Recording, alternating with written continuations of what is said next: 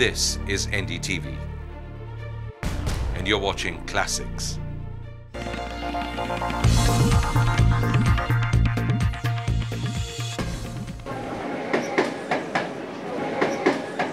Hello and welcome to Walk the Talk. I am Shekhar Gupta at Mahim Junction in Bombay, and my guest today is somebody whose job probably nobody wants, at least this week. Chief Minister Vilasrao Deshmukh, welcome to Walk the Talk. Thank you so much. I'm so grateful for you. Thank you so much. Finding time in such a difficult period. I know you're not getting much sleep.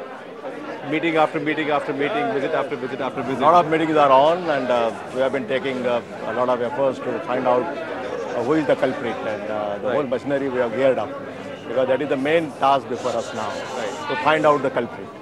But it's remarkable to see you still smiling, and just as you see the city of Bombay buzzing, the train station is full. This is the station that saw one of the bombing incidents, Mahim Junction. That is the spirit of Mumbai. On Western Line. Western Line, and immediately after 4.5 hours, the whole service was, it was restarted immediately. And that has given a great relief. And the next morning, everything was normal. And now within 48 hours, you are at the station, the trains go on, and life goes on in Bombay. Yes, absolutely, absolutely. I mean, the incident which has happened, it was really shocking to us. I mean, though we were all on alert, but this kind of a incident would occur. I mean, it was just surprising for all of us. But I was confident that after having seen people in Mumbai under this deluge, that I have already seen the way they reacted, the way they cooperated. And the spirit of Mumbai is such that everybody wants to go on. That is the spirit of Mumbai, and I think that has really helped us in bringing normalcy as early as possible. We'll revisit this notion of the spirit of Bombay, because I have a complaint on that. But you said it was a surprise. There's also talk, in fact even the Prime Minister mentioned, that there were indications that something big was about to happen. There was a general alertness. I mean, message was passed on by IB, some warning. When was that? No, for last 4 or 5 months. Right. We had a meeting with our Home Minister Delhi, myself, my Home Minister, we all went there, we hold a meeting, but there were some specific suggestions. Right. So far as Siddhivinayak temple is concerned. So we have beefed up the security there. I know, you built a new wall, then the protective RSS, wall there. Yeah. Yes. Then the RSS headquarter incident, which we could avoid because of the early intelligence input. But so far as this incident which has recently occurred, I mean, there was general kind of a warning, but not specific. Right. And that is the thing where I think we could not do much. But is there, now do you see a connection, and do your intelligence people see a connection between, say, the attack in Nagpur, what's happening now, the hall in Aurangabad? It looks like Maharashtra has become, in so many ways, a kind of nerve center of all this activity. We cannot jump to the conclusion, because all these possibilities are there before the investigating teams. Right. And unless and until the investigation is complete, we cannot come to the conclusion. And we cannot right now say that, yes, there is a connection. If we look at each incident separately, for example, the incident at Nagpur, do we know who did it now? Are we quite sure? See, that also the investigation on, because all they were killed. Right. All the terrorists accompanying in that car. They were all killed. No, but do we have any sense of who was controlling them? Where was the mastermind? No, the mastermind and everything, I think that is under investigation. Right. I mean, it will be too early to say on that. And Aurangabad, the big RDX hall there? All these people were arrested. I mean, the investigation is on. We are now decided to create 2 more this anti-terrorist squad, one at Nagpur, one at Aurangabad. Right. And unfortunately, the whole Marathwada region, especially the districts in Marathwada, Aurangabad, be it Parbhani, I mean, they're all unfortunately been involved in these kind of activities. But why Marathwada in particular? There could be, I mean, different reasons. Maybe poverty could be one reason. Right. Unemployment could be other reason. There could be other reasons. I mean, but the basic thing which I could feel that because the design of the terrorist activities, they always find a place where people may not focus their major attention. The Prime Minister talked about active terrorist modules in the city of Bombay. How aware are you of that? You and your police forces? See, what has happened, especially we have to have a proper coordination between the railway police and the Maharashtra police. We are sharing the information from the central intelligence, and accordingly we are planning our But strategy. you also have information that there are terrorist modules in the city. Of course. And are those controlled from overseas, from Pakistan or from Bangladesh, as is being speculated now? No, see, there could be many places controlling the whole thing. Right. But because the activities are Because done the by Prime Minister has given a very tough warning to Pakistan. Of course, and that is a very welcome warning. I must appreciate the stand our Prime Minister has taken. Right. I mean, there must be some tough stand to be taken. Otherwise, the innocent people will be killed, and then we will try to justify that or try to help them, try to rehabilitate them. That is not going to solve the major problem unless and until, because you see, it doesn't stop with state alone. Right. We have to have a holistic view on this. Right. Because we have to have a... But why is your state such a victim of it? Is it because Gujarat is next door? Or that could be one reason. And secondly, Mumbai and Maharashtra, I mean, especially the Mumbai, is an economic hub. Right. It's a commercial capital of our country.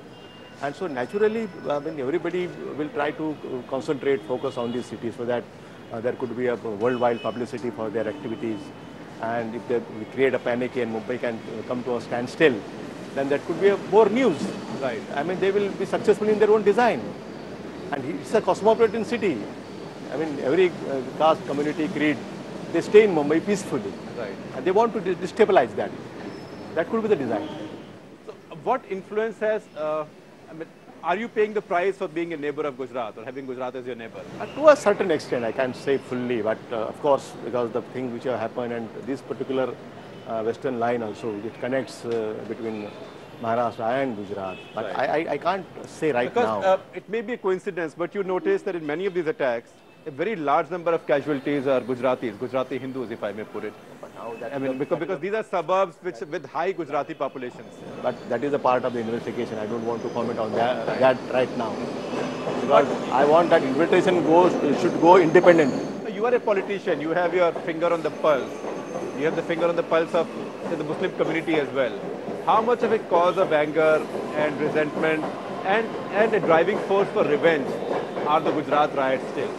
No, since so far as Mumbai is concerned, I don't find any in that kind of a resistance from the people. You don't find it? I don't find it. And yesterday only one major group of Muslim community, that's the ulemas, Right. and people from Razat Academy and other organizations, they came and promised me, they condemn this act. And they say that whatever help you need from our side to investigate and to find out because the other culprit. blasts, for example, Gateway of India blast, you see that a lot of that's coming out of resentment among local Muslims. Maybe a very small number, but No, but so far as local Muslims are concerned, and only so far 10 people need to carry out an act of terror. absolutely, but see, so far as Hindu-Muslim unity is concerned, so far as Maharashtra and Mumbai and in other parts is concerned, I think people have now learned a lot of lesson from the that's the other what the remark- incident happened in the past. That's the other remarkable thing, because not only has there been complete communal peace, in fact, no political party has even made an incendiary statement. Yeah. Not even I the think Shiv what we Sena, need- not even BJP, Because not even we have suffered a lot in the past. Samajwadi Party. Yes, but we don't want to. I mean, nobody wants to repeat that again. Right. Because that will, You've that suffered will because of spoil the riots. everything. That will spoil everything, and that will hurt everybody. Right.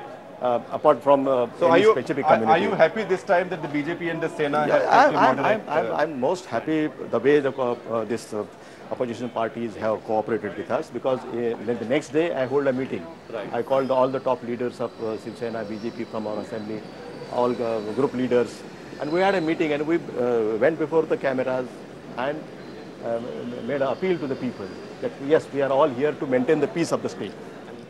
And are you now concerned that there might be this protest rally with Narendra Modi? We hope that that also will not create any problem, because we have been warned the police also to be on alert, because see, whatever we have achieved so far, that should not be vitiated. So are you happy to welcome Mr. Modi No, to address this if rally in Bombay? he behaves properly, if he doesn't create any more problem, I mean, whatever we have achieved so far, I think that should go on. And I don't think anybody would like, because Advani ji also he was here the day before. Right. And he also, I think, said the sensible thing to the people, and he has appealed to the people, yes, we want to maintain the peace. If that spirit continues, I don't see any problem.